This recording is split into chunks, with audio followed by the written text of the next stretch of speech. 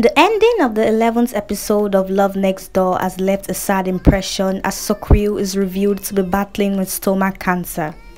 It all began after she served Sung Hyo and Yeonjun. Soon enough, she collapses to the floor holding her stomach as she struggled in pain. Sung Hyo and Yeonjun began to argue on who will take her to the hospital. However, she pushed Sung Hyo away so as to avoid him finding out about her sickness.